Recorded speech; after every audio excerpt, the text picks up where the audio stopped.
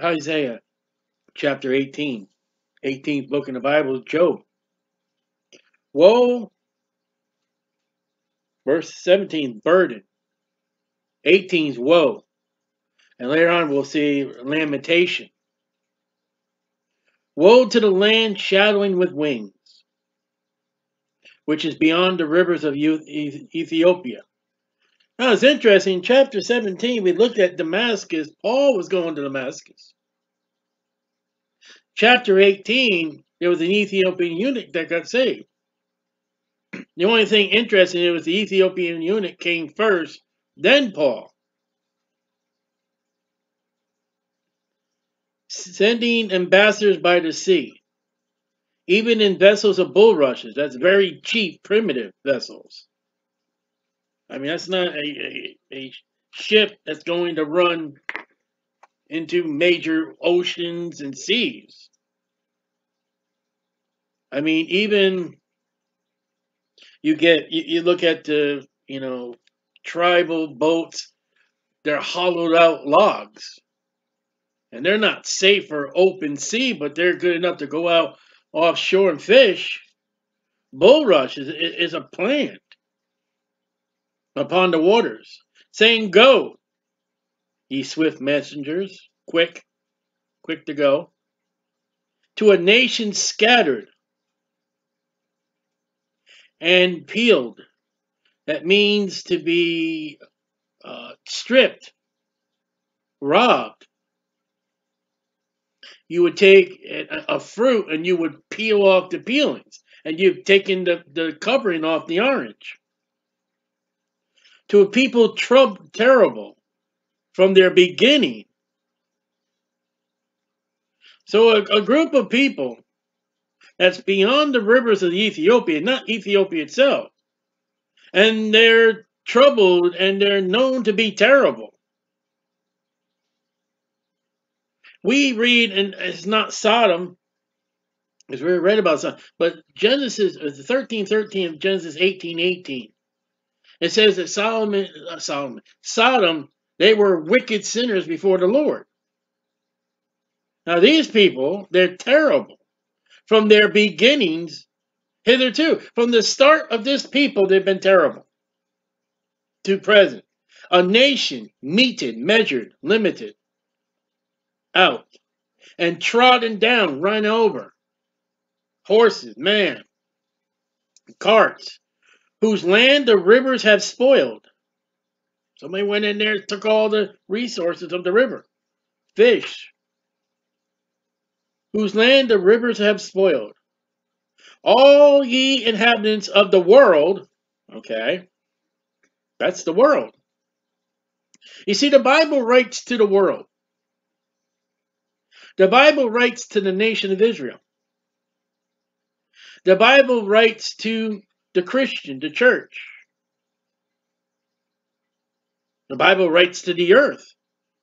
Jeremiah, "O earth, earth, earth," the planet earth. And dwellers on the earth, see, when he lifteth up an ensign, that's a flag, a banner, on the mountains, and when he bloweth the trumpet, hear ye.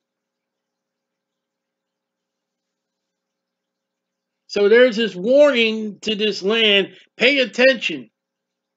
There's a battle cry. For so the Lord said unto me, I will take my rest. Millennium. I will consider in my dwelling place like clear heat. It's a day, just heat. It's hot. Upon herbs, which is needed for the herbs. And like a cloud of dew, it's refreshing water of the morning, in the heat of the harvest. Death. There's no help. The weather is not going to work towards you. For a four in front, the harvest when the bud is perfect, and the sour grape is ripening in the flower. We read about those sour grapes. They're not good. And no pun intended, but they're not good. He shall both cut off the sprigs, little clippings, cuttings, small branches, small twigs, with pruning hooks, and take away and cut down the branches. He won't brace it up. He won't attend to it.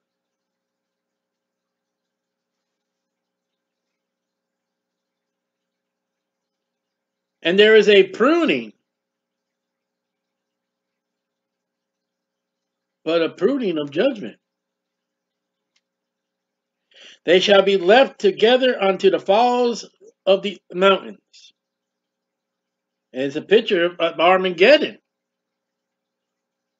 I'm gonna clip your plants. I'm gonna clip your fruit. I'm gonna clip your I'm gonna clip everything. I'm just gonna throw it out on the ground and let the animals have it. Let the birds have it.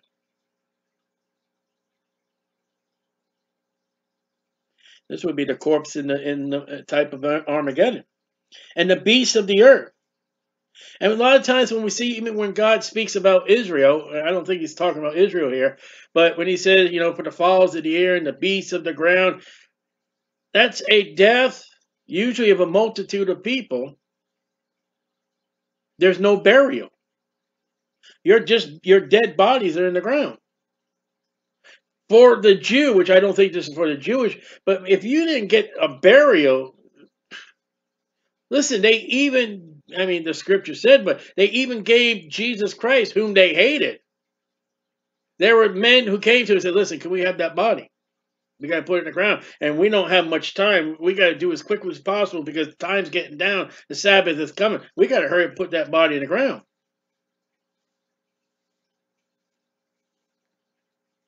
The fall shall summer upon them. It's going to be so much. The fall's going to be, hey, it's going to be a whole season we can be fed. That picture's Armageddon. Ezekiel talks about there's going to be coming a time that there's going to be so many dead bodies in the land that they're going to say, people are going to get on a wagon train. Oh, wait a minute, stop. There's a bone over there. Give me one of them flags. Mark the bone. Mark that bone over there. And I think he says 6 months, something like that. They're going to hire people for that period to bury the dead bone. All right, there's a bone, at least bury it.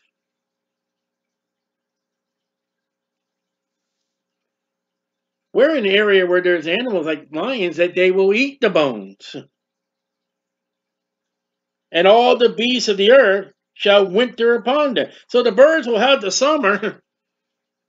What the birds leave behind, the rest of the beasts are going to come and devour. I mean, you think about, we're down here in Florida, and every once in a while we be driving down the road and we see a whole bunch of why is it leaving my brain? Vultures. There's a body that's been hit by a car or dead animal, and the vultures, a whole bunch of them gathering around. And then when those vultures are finished with what they want, leave anything behind, it will be for the foxes, and the other animals wild, and then you got the bugs, the ants, and those animals. Absolutely no burial. Okay? And in that time, another interesting phrase, shall the present be brought unto the Lord. That's millennium. That's bringing something to Jesus Christ,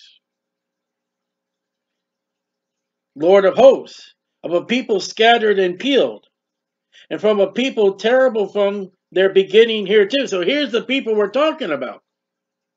They're coming to be worshipped before Jesus Christ. They have not come to a literal, complete end. Though there's been masses and multitudes killed, there's still a remnant.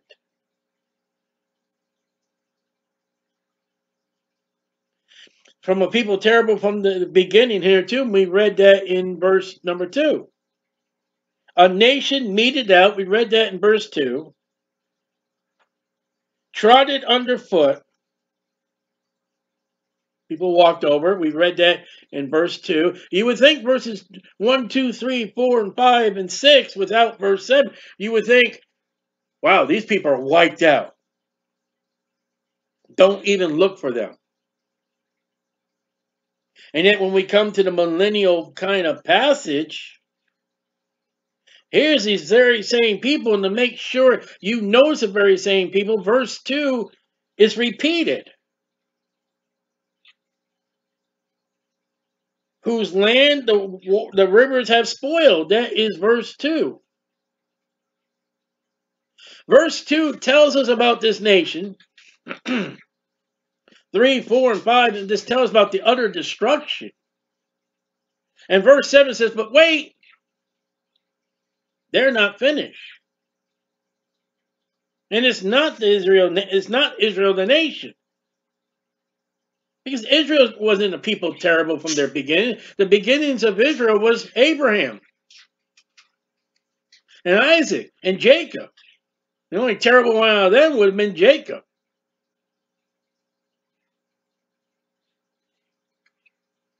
And what waters would you say of them that people have spoiled? Abraham wasn't by areas of water in the promised land, except for wells of water.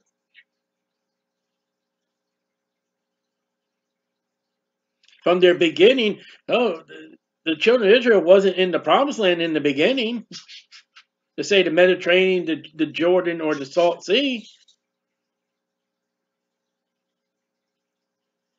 To the place of the name of the Lord of hosts, the Mount Zion, and that's the millennium. And to put also maybe a prophecy not only of tribulation passage and all that, if it's before the tribulation, Mount Zion maybe to the temple that Ezra will build. How about the temple that's in Rome that an Ethiopian eunuch went to visit? And you have Acts chapter 8. Would that be interesting? Would it be interesting that Ethiopian eunuch, who was a servant of Cadence, I think her name was, would it be interesting if we read about, he has a scroll he's reading on the way home. Would it be interesting that he brought gifts maybe to the temple? As chapter 18 says. But chapter 18 fits to the book of Job, and Job is 42 months, 42 chapters. A man that's been plagued by a disease of the devil, where God shows up with a whirlwind.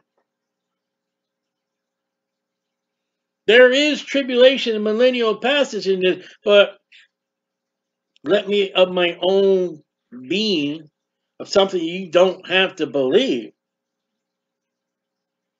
What if it was that Ethiopian eunuch? And not only just him, but other people like him that went to the temple during the book of Acts to bring presents. And one of them gets saved on the way home. And I've been told by, I think, 2 or 3 Ethiopian missionaries that I've known. There is a foundational story of that Ethiopian eunuch. And one of them gave me a name, but which I couldn't remember. That he did go back into Ethiopia, and he did go back in the region of Ethiopia, and he preached and he taught about Jesus Christ that Philip told him. And when he carried back to Ethiopia, he brought Isaiah 53. We know that. Maybe, and don't hold me to it, and I may have to repent, but maybe Isaiah 18 is that man going from Jerusalem back home with the gospel.